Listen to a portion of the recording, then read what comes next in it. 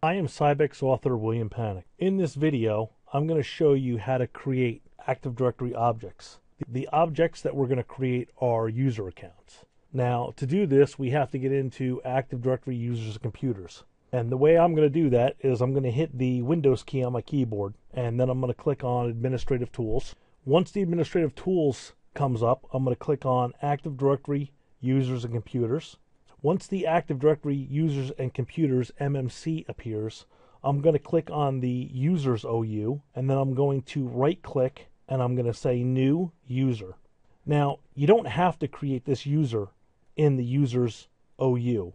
You can actually create the user in one of the other organizational units that you've already created, like Africa, Asia. These were all created in previous videos.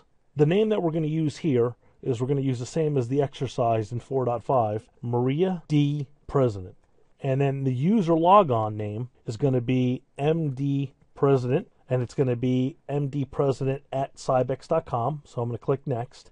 Now, here's where you put in a password. So I'm going to use the same one as the exercise, P@SSW0RD, capital P, P@SSW0RD.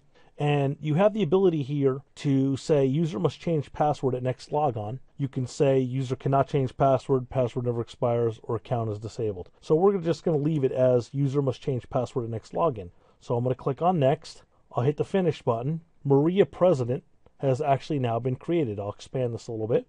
So now you can see their account. So what I'm going to do now is I'm going to go ahead and I'm going to create a second user account following the exercise. And I'm going to say New User. And this one's going to be John Adams. So I created John Adams, and it's going to be jqadams@cybex.com. And I'll click on Next. And again, we're going to use the same password, capital P@SSW0RD, capital P@SSW0RD. I'll say Next, and I'll say Finish. And it's as simple as that to create users in Active Directory.